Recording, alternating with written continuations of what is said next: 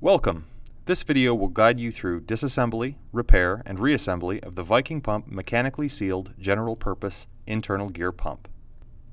This series includes the following Viking pump models. As always, consult the applicable technical service manual for important safety information before you begin. A copy of the latest revision can be found on our website at vikingpump.com. You may require the following tools for disassembly and repair: SAE wrenches, SAE Allen wrenches, feeler gauges, and a soft-headed hammer. A complete listing of tools and part numbers can be found in the service manual. For newer pumps, seal kit and repair kit part numbers can be found on a hang tag on the pump. For older pumps, or if the tag has been removed, contact your local authorized Viking pump distributor with the model and serial number of the pump to obtain these part kit numbers. The seal kit includes a replacement mechanical seal, head gaskets, installation tools, and associated hardware. The repair kit includes a replacement idler and bushing assembly, head and pin assembly, and associated hardware. Take care when opening the kit so as not to cut or damage these repair parts. Keep the pump and work area as clean as possible. Drain the pump of any residual liquid.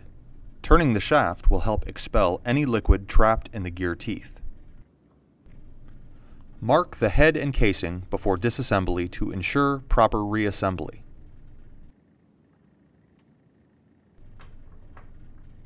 Remove the head cap screws.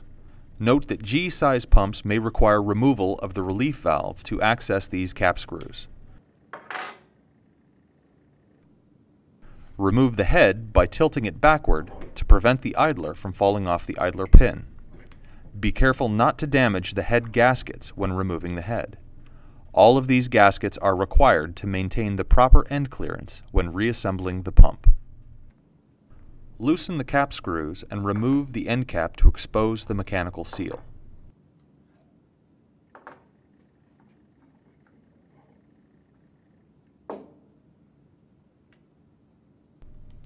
Remove the rotating portion of the mechanical seal from the shaft. For bellows seals, this can be accomplished by simply pulling it off. On the G through HL size pumps, loosen the set screw in the set collar and remove the collar by sliding it off the end of the shaft. The C through FH size pumps do not use a set collar. Remove the seal seat from the end cap. The rotor and shaft assembly can now be removed from the pump. Take care in removing the rotor and shaft to avoid damaging the casing bushing. A soft-headed hammer may be needed to tap on the end of the shaft for removal. Inspect pump parts for wear, particularly critical parts such as the idler pin, bushings, gears, and casing. Replace any worn components. It's recommended not to reuse seals unless you've been instructed to do so by Viking Pump or your authorized Viking Pump distributor. Clean the rotor hub and casing bore. Make sure both are free of dirt or grit. Install the bushing into the casing. Bushings with lubrication grooves should be installed with the groove at the top or 12 o'clock position. Carbon graphite bushings require extreme care to avoid breaking the bushing during installation. Use a lubricant and make certain that the bushing is started straight. Use a press to completely install the bushing in one continuous motion. Starting and stopping will crack the bushing. Lubricate the inner diameter of the shaft bushing and slide the rotor shaft assembly into the casing.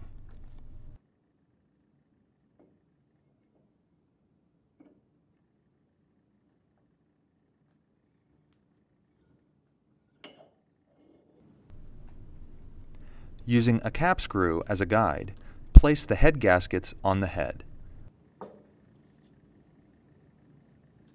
To ensure adequate gasket sealing, make sure that the first and last gaskets placed on the head are the brown paper gaskets. The proper amount of head gaskets must be used to provide the necessary end clearance for the pump. Check your technical service manual for the standard end clearance and typical number of gaskets used for your pump size. Reinstall the head and idler gear, ensuring proper location of the pin and crescent.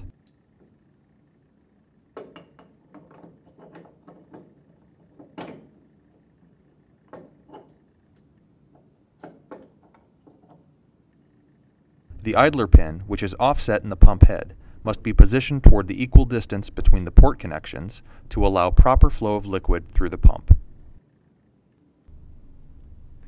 Tighten the head cap screws evenly.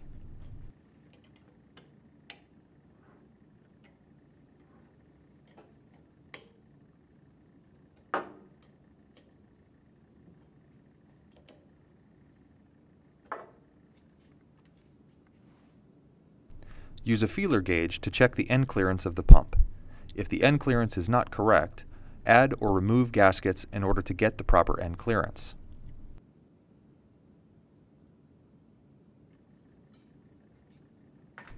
Repeat this process until the pump has the proper end clearance.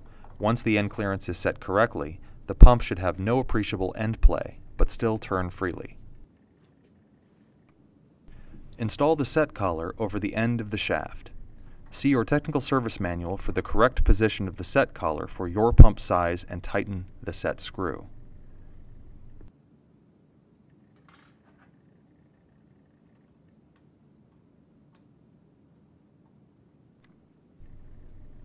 Place the spring washer followed by the spring onto the shaft. Special care should be taken when handling the mechanical seal. Do not touch the sealing faces and be sure to place them face up on the bench to prevent scratching of these highly polished surfaces. Using the provided lubricant or other compatible seal lube, coat the shaft and the inside diameter of the rubber bellows of the mechanical seal. Slide the rotary member over the shaft until it contacts the spring. Rubber bellows seals will stick to the shaft after a few minutes. Work quickly, but carefully, to make sure that the seal is in the correct position before the bellows attach to the shaft. Coat the O-ring of the seal seat with the provided lubricant or other compatible seal lube.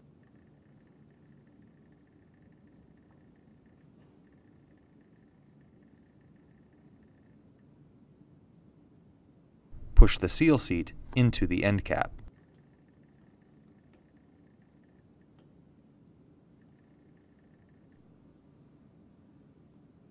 Place the end cap gasket on the end of the casing.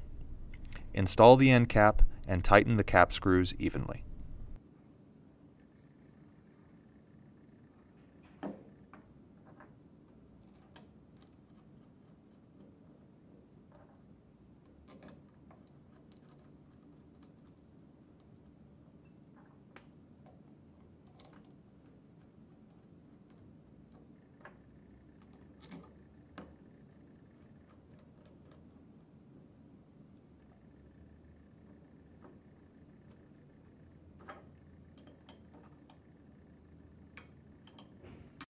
Your Viking pump mechanically sealed general purpose internal gear pump is fully repaired and ready to put back into service.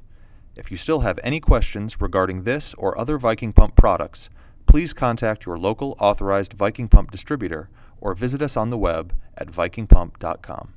Thank you.